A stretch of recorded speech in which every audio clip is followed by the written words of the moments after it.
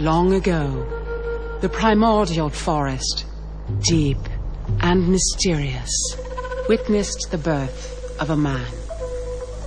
A vegetable. No. A thingamajig.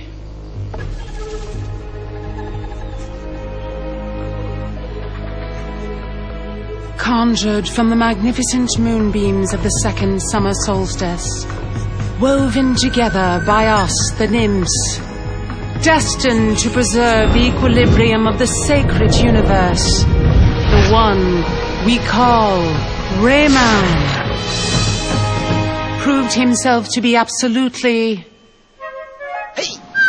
unmanageable. An utter loss of face for the magic peoples, of course.